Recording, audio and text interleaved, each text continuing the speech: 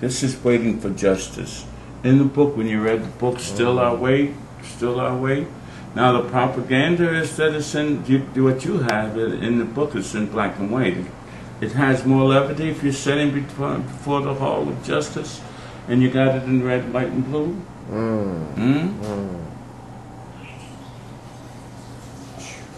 Red, green, and black again.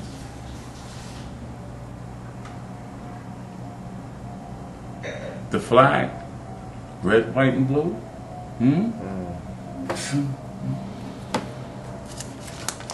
This is one thing. You see the C's and have you see them. You can really see them, how masterful it is presented. And if you know anything about the Benin sculpture, this is as much of Benin as anything that you'll see. Now this person is, I have him in the book as I Am a Black Man. This is Bearden's interpretation of the first person that fell during the Revolutionary War. This is Crispus Attucks. This is, you don't know Emmett Till. You ever heard of Emmett Till? 14-year-old black boy, major force in history, was killed because he whistled. He whistled at a white lady down south. He was from Chicago. They did not know that the whistle was how he talked. He had a defect in his palate, which made him whistle. So he whistled, so they thought that the whistle had some sexual connotations to him, and they killed him. They burnt him, they shot him in the head. So this is Emmett Till. There is no image in Bearden's oeuvre that really speaks to what he felt about Afro-American, about being cruelty and crows. I want to make the statement. I am not, when I talk crows, I am not talking about white people. I am talking about behavior. The behavior of the crows denies our humanity. The behavior of the crows will say that we are 4/5 something and lacking humanity. We have no soul, we have no worth, but other than to be the crows. Okay? And Jim Crow did this. So the crows that I talk about in the book, we're talking about behavior.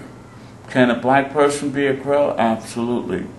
Are the crows the genuine, whatever that is that's happening in Africa, right? Those are crows. Their behavior is no different than the behavior that went on here. I will call the Chinese people who are subjugating and doing what they're doing in China to suppress in Iran, I call that the behavior of the crows. So it's not about race as such. It's not about black and white or green and red. It is about behavior. This epitomized in one way the behavior of crows. The diminishment of our humanity, okay? This is, this is Tubman and what's his name?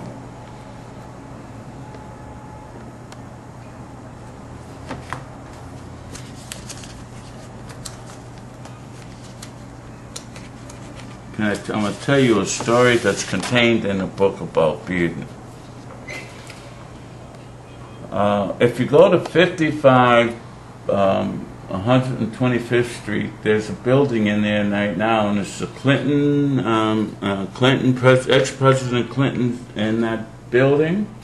That building, the 55 was knocked down, they put a new building up, but at 55 was Romare Bearden, Jacob Lawrence, Langston Hughes, Augusta Savage, and and the iconic figures that are known today lived in, not only some of them lived in the building, but they worked in the building.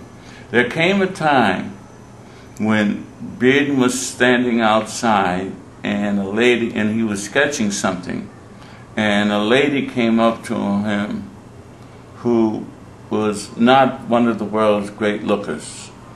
More homely than comely. Is that the way it works? And she said to Bearden, "You will never be an artist of any depth unless you can find the beauty in me. Won't you do me?" You know what do me meant?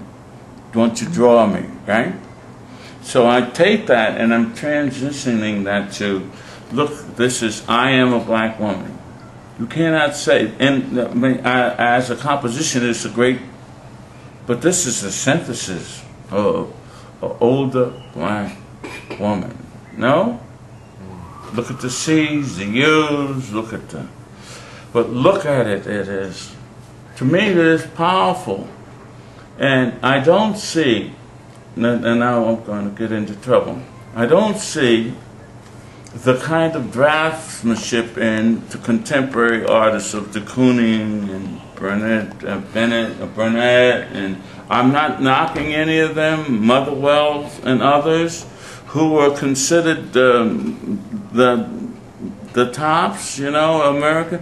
I don't see the kind of draftsmanship and skill and execution that you get here, where you have no room for fallacy, no room for fault. Look at this. This is a felt tip pen. The other notion is, and I'm preaching a little bit, is with these images you're seeing, how far you can go without breaking the line. Mm-hmm. Do you hear? How far you can go without breaking the line. So you have to have this in the hand. You can't hesitate and think about it. You got to have it in the hand, in the mind, in the heart, and you just have to give yourself over to the moment. And let your, whether you have the skill, if you don't have the skill. So you have it here. Look at this. One line. Look. Look, look. So I'm saying, look at the C's and U's. Just, am I exaggerating for you? Hmm? No. One of my favorite pieces. Wow. Because what we get here when you turn it over is the complete complete articulation, and it is the architecture. Color is only it comes alive when you have it as part of something, and you have to have an architecture, right? You got to be the architect. So when I say this to you, and this is being recorded? Yes. Yeah? Okay. Yep. Look at the architecture. Hmm? Is that profound? That's the stuff.